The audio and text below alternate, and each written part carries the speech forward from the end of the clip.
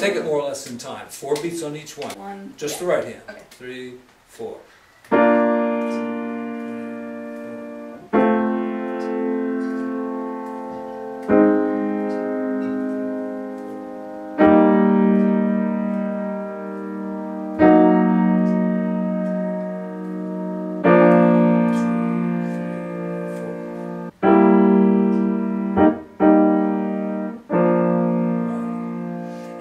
Could anticipate the last chord like 1, 2, like that. Probably sound good. Let's try that.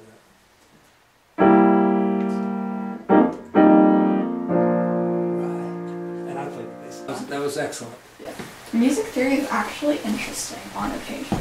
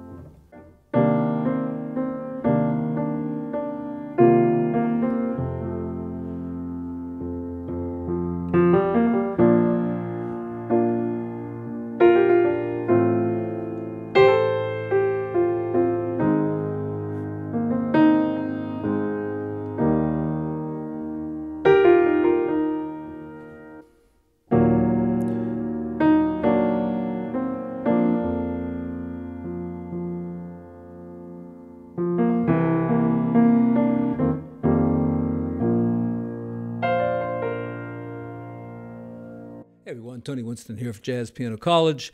Most of the time my channel runs like jazz songs, but now I'm covering a few pop songs. And these are great songs if you're just, a beginner and you're learning, basic chords, major and minor chords. First thing you do is take all the chords in the song, and I kind of outlined it here in the first 8 measures.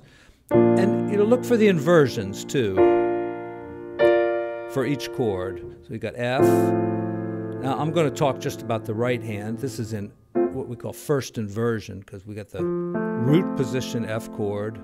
Then if you just take the F and move it to the top, we have first inversion. And you can tell it's first inversion because there's a fourth here.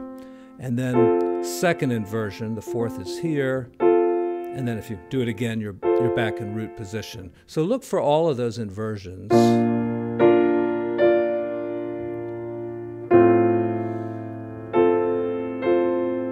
And notice sometimes the root of the chord is not the bottom note. Like in this case, it's definitely a first inversion chord because of this note. This is root position here, and then the right hand is doing first inversion, second inversion. It's in root position because the bass note is on the bottom, but the right hand, first inversion, second inversion. Just the same thing in minor. And here's a second inversion chord. We have the fourth right away, and then the third, and you can see it's B flat major. And that's what the slash means. You know, the top, or the B flat here is the triad, and the F is just a bass note. It's not a chord. So you have a B flat chord with an F bass note. This is our first four-note chord. It's a C major with what we call the flat 7. So this is a dominant chord.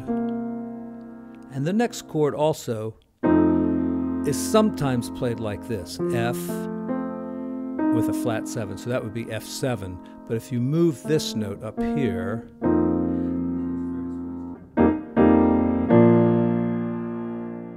thanks, everyone. If you have some suggestions for some easier songs that I could do tutorials on, I'd be happy to do them. So just leave me some comments down there in the comment section, and I'll put them on my list. Okay, thank you, everyone.